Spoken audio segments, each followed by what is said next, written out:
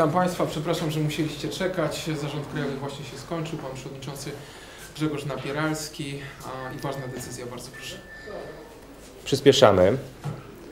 Wczoraj pan prezydent skrócił nam kampanię wyborczą o 2 tygodnie, stąd też przyspieszenie w Sojuszu Lewicy Demokratycznej. Dzisiaj spotkały się władze Sojuszu Lewicy Demokratycznej. Jednogłośnie rekomendujemy i przyjęliśmy tą rekomendację szefa sztabu wyborczego. Stanisław Wziątek, przewodniczący Sejmowej Komisji Obrony Narodowej, znakomity parlamentarzysta, wieloletni parlamentarzysta. Człowiek bardzo nowoczesny, otwarty, ale przede wszystkim człowiek dialogu. I mogliśmy to sprawdzić, kiedy pracuje jako przewodniczący Sejmowej Komisji, kiedy pracuje na sali plenarnej, kiedy rozmawia w środowisku nie tylko służb mundurowych, ale również mogliśmy tego doświadczyć, kiedy był wojewodą, ocenianym jako jeden z najlepszych wojewodów województwa zachodniopomorskiego, jako bardzo dobry również urzędnik. To cały zestaw właśnie zalet Stanisława Wziątka jako dobrego organizatora pracy. Taki właśnie człowiek stanie na czele kampanii wyborczej, bardzo ważnej kampanii wyborczej, bo ta kampania to kampania po 4 latach rządów Polskiego Stronnictwa Ludowego i Platformy Obywatelskiej. 4 lata tylko pięknych haseł, tylko różnego rodzaju trików i różnego rodzaju zagrywek, a braku ciężkiej pracy. I to jest kampania, w której będziemy chcieli przekonać wyborców, będziemy chcieli przekonać Polaków, żeby wrócili, zagłosowali na Sojusz Lewicy Demokratycznej. Bo to tak jak Stanisław Wziątek, ludzie świetnie przygotowani, nowocześni, otwarci, pełni dialogu, chęci pracy i rozwiązywania konkretnych spraw, ale również Sojusz Lewicy Demokratycznej to ludzie, którzy chcą zmienić Polskę na lepszą, a nie tylko w hasłach. I SLD jest gwarantem, jeżeli będzie w przyszłym parlamencie silny, jest gwarantem, że będąc w rządzie, Polska będzie się zmieniać. My pamiętamy kampanię wyborczą sprzed 4 lat, pamiętamy hasła, pamiętamy zagrożenie 4. RP, ale to zagrożenie już dawno minęło, już go nie ma. Dzisiaj o co walczymy? O lepszą przyszłość dla naszych dzieci, wnuków, dla wszystkich Polaków. Walczymy o lepszą Polskę i tą lepszą Polskę gwarantuje Sojusz Lewicy Demokratycznej. Dziś kolejny krok w przygotowaniach SLD, Stanisław Wziątek. Ja jestem z tej decyzji strasznie zadowolony.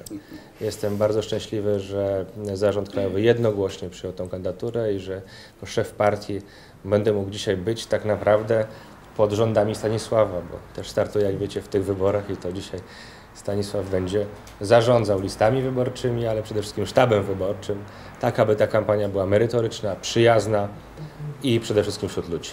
Bardzo proszę, szef sztabu Stanisław Wziątek.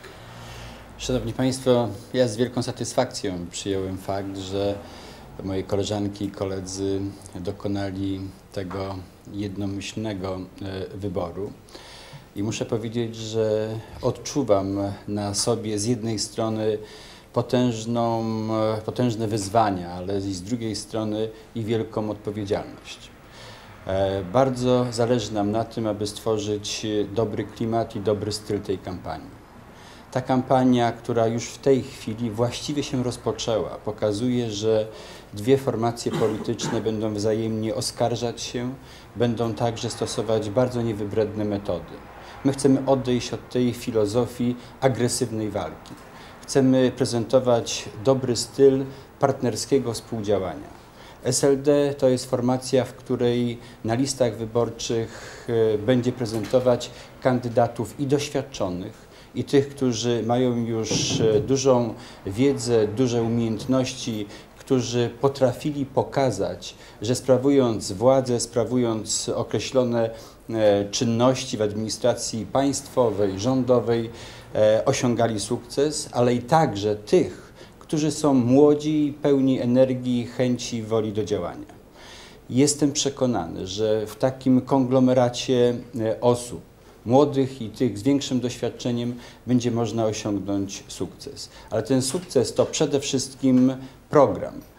Ten sukces to konkretna oferta dla ludzi, do tych właśnie, którzy dotychczas nie głosowali na SLD, chcemy kierować swoją propozycję.